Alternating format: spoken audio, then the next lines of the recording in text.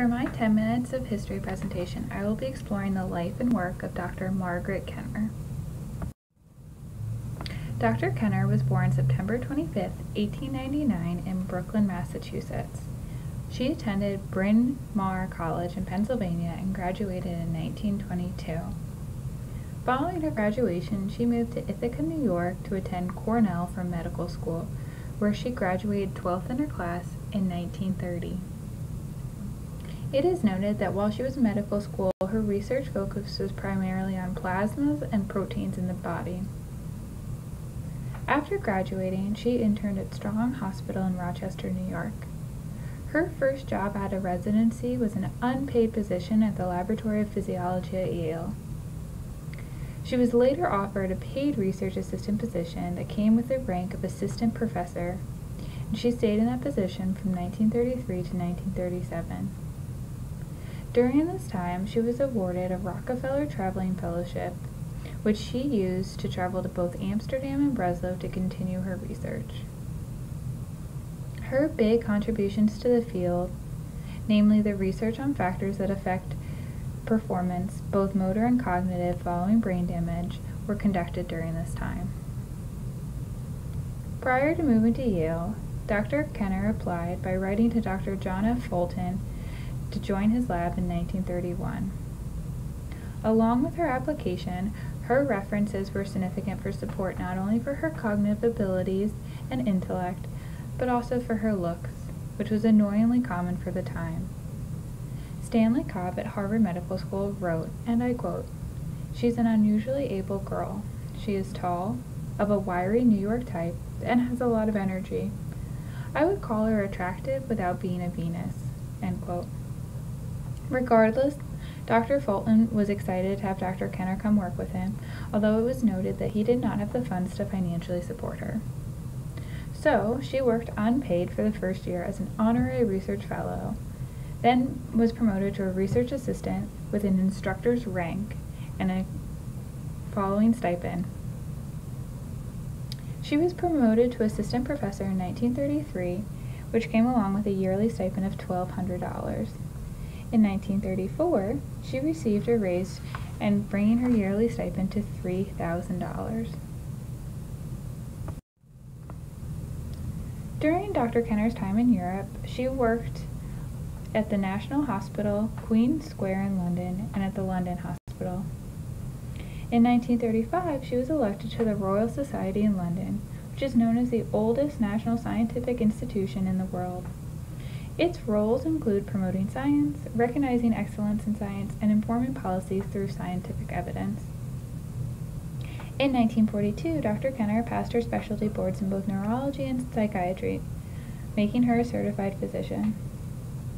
From there, she would go on to become an associate professor of psychiatry at NYU and concurrently an active physician at Bellevue Hospital. Her final held position was an additional professorship at the University of British Columbia as a professor of physiology. Continuing on with her work under the Rockefeller Traveling Fellowship, Dr. Kennard continued to work at a variety of hospitals, including Children's Hospital in Boston with Dr. Bronson Cothers.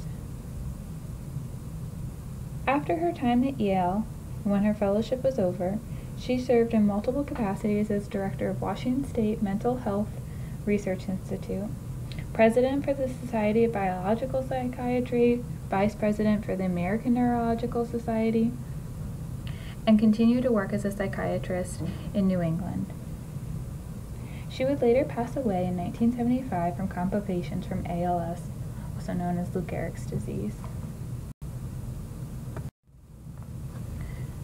Circling back to her work at Yale, she began by researching motor functions of the adult frontal cortex, as she is quoted as saying the motor function has the most obvious symptoms when compared to other syndromes that are a result of injury elsewhere in the brain.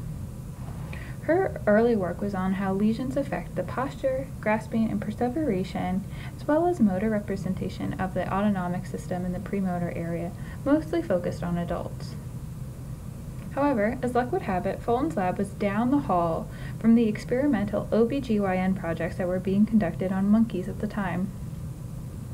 These doctors offered newborn monkeys to Kennard and other lab members as a sort of peace offering between the multiple labs. Kennard took leadership on these projects that examined monkeys and lesions and would eventually forever change the trajectory of her career. The first paper from these experiments was published in 1936, and it examined the behavioral effects of the cortical lesions on monkeys. This paper in particular showed the difference between two infant macaque monkeys, one who had its left motor and premotor codices ablazed at 10 days old, and the other having its entire left hemisphere removed at 40 days old. A pivotal finding for the study was that both these monkeys behaved oddly similar to monkeys who had never been operated on. But more importantly, these monkeys did not look like monkeys who had been operated on at years old. These images show a monkey who has a frontal lesion at an older age, which was roughly 1 year old. Prior to the surgery, this monkey was already cortically dependent but chose paresis after the lesion. See the red arrows to see the spastic position of the right arm. This spastic position observation was pivotal for Dr. Kennard's research. She hypothesized that the lack of deficits following the immature motor cortex lesions were because those areas had not been fully developed in infant or younger monkeys. A build-off of this hypothesis was that if the lesion was in an area where the brain was already developed, the deficits would be similar regardless of the age. This would later be known as the Kennard principle. Here is a quote from her 1942 paper explaining these findings further. There are, in contrast, two functions of the cortex which we know to be totally destroyed by ablation both in the infant and in the adult. Vision is as completely and permanently altered by bilateral ablation of the occipital lobes of the infant as of the adult. Complete removal of the areas 9 through 12 also produce in both infant and adult an animal incapable of immediate memory. It may be assumed in these instances that all of the systems necessary for these functions have been destroyed and that there is no vicarious assumption of function. The Kennard principle states that the brain damage sustained early in life is less debilitating than the brain damage sustained later in life, as you can see from this graph. This is presumably because of the enhanced ability of the younger brain to reorganize. This would be known as the largest contribution of Kennard's career. However, even after finding these results, Kennard had a yearning to do more applied work, specifically working with children.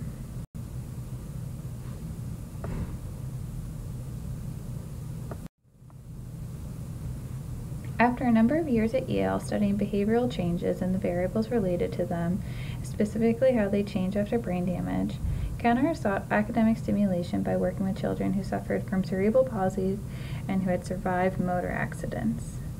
Some argue that this shift to child work was a random change in Dr. Kennard's career.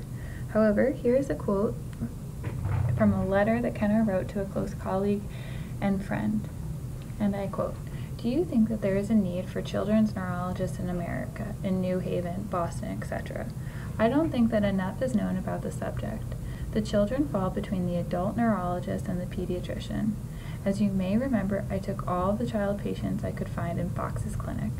I've talked to everyone I could find on the subject, and everyone agrees that there's a possible need for such specialists. As far as I know, Collar's and Bailey's clinics are the only one with children's neurologists, but I'm sure there are more. Reasons I would like to do it are as many. The neurology of children's diseases is more neurophysiology than anything else. I'm very interested in spasticity, paresis, developmental conditions. I'm not really a physiologist."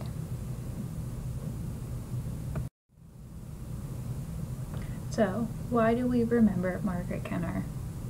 In addition to her work on brain damage in animals, She also contributed by working with children with cerebral palsy and motor accidents. She made a lot of important contributions to the field, and they go beyond just the Kennard's principle. First and foremost, she made significant contributions to our understanding of brain damage at an extremely timely point in our country's history, as the World War was underway at the time. She was also part of a team that showed that sparing and recovering brain damaged adult animals. In addition to the brain damage research she had done, she also researched certain drugs, stimulants, and depressants, namely, and how they affect behavioral and cognitive performances after brain damage. Her research and her work can be applied to so many different fields, and it's important to consider her as the founding mother of developmental neuropsychology.